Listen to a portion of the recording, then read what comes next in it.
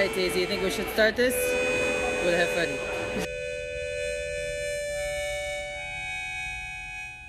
Hi friends, my name is Xenia and I'm the owner of Sonnenhalde Yoga, Strala Studio on the countryside of southern Germany. We have a beautiful local community here and also a growing online community that makes me really, really happy. But I also got another business and I became a mom this year. Our little Ari was born in June and my husband Tom and we're building a house.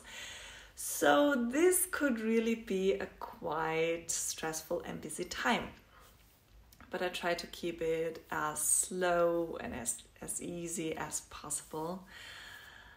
Yeah, because I really need to. So I'm sharing with you today some principles about business and ease, not as a pro in this field, but as someone who needs these principles for herself a lot and practice them with devotion because of that.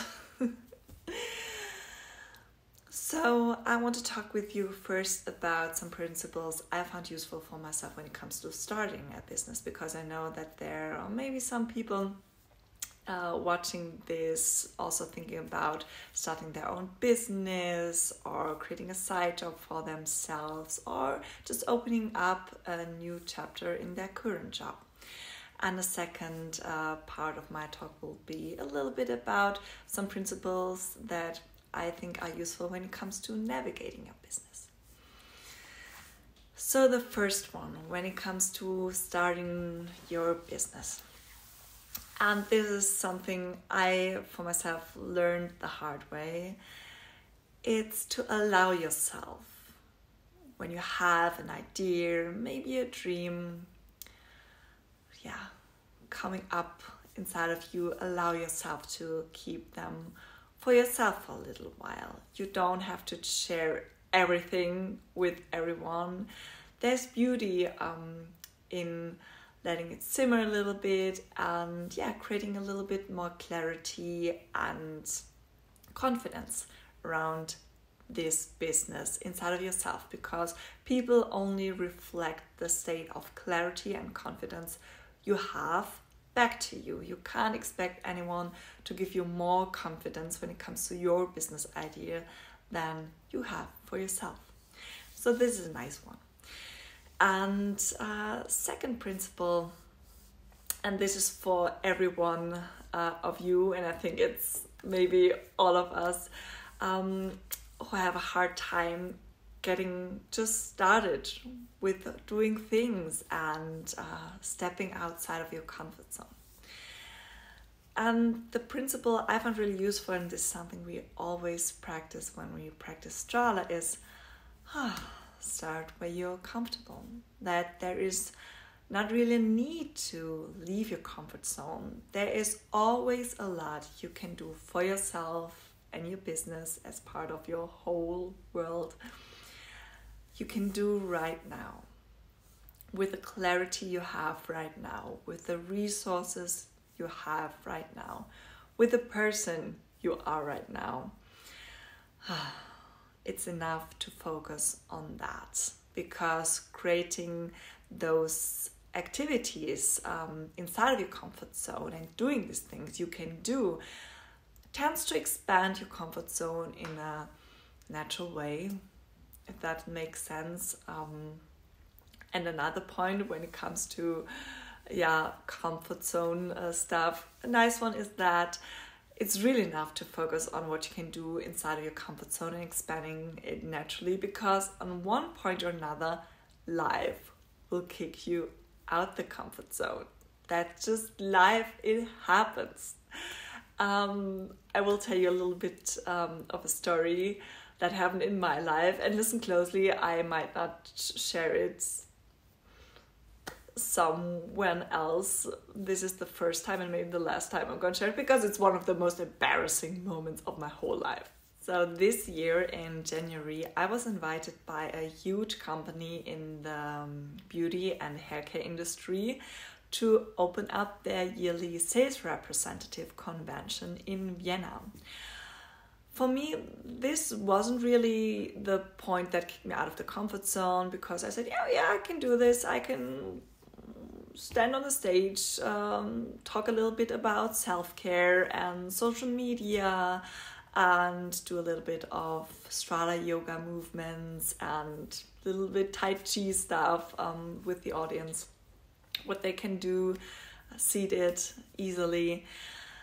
But I imagined myself being on a stage in front of 100 women in the age between 20 and 35, because this is what I thought the audience would look like.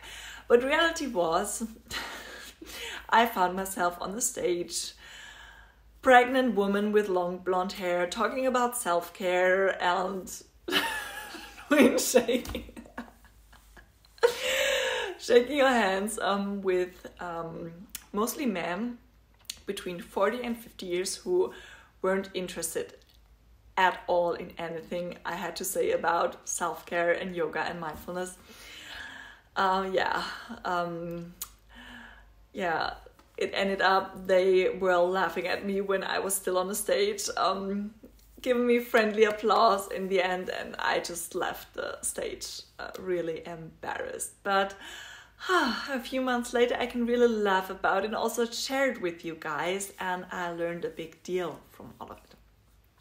So just an example that even though you don't plan leaving your comfort zone, and you don't have to plan it, life will do this for you. And yeah, that happens. It's okay. The key is you don't have to stay outside of your comfort zone, traumatized and just feeling like I suck. You can always relax, take a deep breath, come back to your center, come back to your comfort zone, and back to this mode of expanding from here. It's always possible to return. So another point, and the last point when it comes to some useful principles I found myself for starting a business, is when is the point when you are ready enough to really show up with your business in the world. And this is when another nice principle from the Strala universe comes in. It's the principle of balance. So waiting until you feel 100% clear and prepared about what you want to do isn't, for me at least, isn't a really balanced point, because eventually it never happens. This point never comes when you feel like, I'm perfectly prepared for the stuff I want to do. It's kind of an extreme. On the other scale, there's this extreme of, let's just do this, kick it, no preparation at all. Because I think giving ourselves some time and opportunity to prepare is also an act of self-care and respect for yourself and your dreams or the ideas you have for your business. Yeah, and I think the right point to start to show up in the world is this feeling of being ready enough to make a move and to learn everything that has to be learned on the way. As feeling of, I don't feel 100% ready, like perfectly prepared, but I feel ready to learn everything that needs to be learned on the way. And when it comes to navigating your business, there's something beautiful that Tara also talks a lot about, is this pointing yourself towards a feeling. It's not that there's anything bad about having goals, and having goals when it comes to your business is healthy and to a certain degree, yes, of course. But staying connected and always coming back to the feeling you want to experience, the feeling you want to create for yourself and with your business in the world, it's good. It helps you staying on track, and it also helps you figuring out what you really want to do. Because when you're a person like me, having lots of interests and wanting to try things out just to see how it goes, if it works for me or not, And this is fine. It's okay to open doors and step in a little bit, look how it feels, back off, maybe save it for later, maybe just hands off. It's really nice to focus and find the one thing you want to do, at least for some time, not to get so confused with different stuff, because it's nice when we give one thing our intention, the one thing that we really want to be of service with.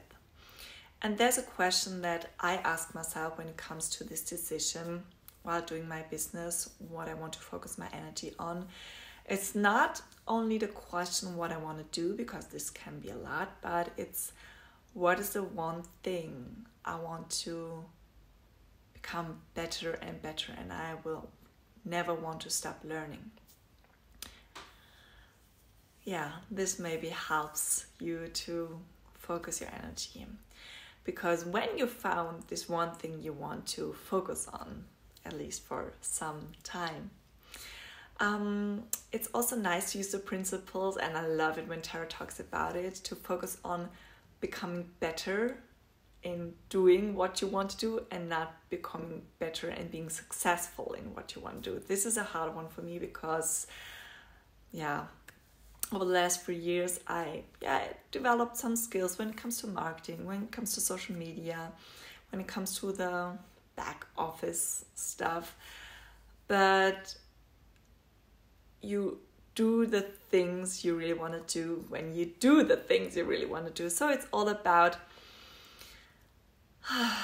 doing the stuff that comes with your business, the whole stuff, with the back office, with the website, social media things, as easy and simple and as effective as possible. You can focus really on the things you want to do.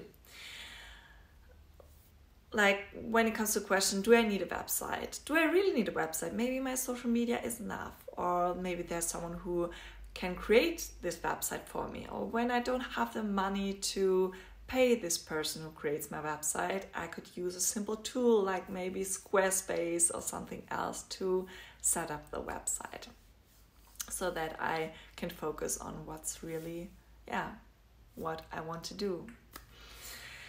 And another tool I use, for example, that people can book my online yoga classes easily, is an app called Calendly. It's really nice and smooth. It only takes 10 minutes for me to set up an event, and people can pay via PayPal. There are a lot of tools out there, and it's really nice to use them to create space around you, to focus on the thing that you want to do. And this is the whole context of let the things around the thing you want to do support the thing you want to do, in a way. And another really important point is let yourself be supported by other people. That's a huge one for a lot of us, but this is a practice, this leaning on each other and also really asking for support, that is really valuable at every stage of your life. Whether it's bringing your business to the next level, or whether it's just healing and feeling better when you have some mental or physical problems. That's a nice thing, and it's also the Strala principle that whatever helps you in some way, at some point at your life, that really makes you feel better, is maybe the same thing, the same principles that help you feel better on a kind of a higher stage in your life, whatever this is for you. And the last thing I want to share with you is stay in touch with those people who walk a similar path as you do. Stay connected with those who share the same interests. Keep this flow of inspiration coming, because it's so nourishing for both sides. And that's why I'm really grateful for the opportunity to talk with you guys about this nice business and ease principles. Thank you, Tara. Thank you, Mike, for the opportunity. And if you want to ask me any questions or just reach out and say hi, feel free. I'm always happy to help or just happy to connect with you. You find me on Instagram at xenia.greta. Always happy to hear from you guys. Sending you lots of love.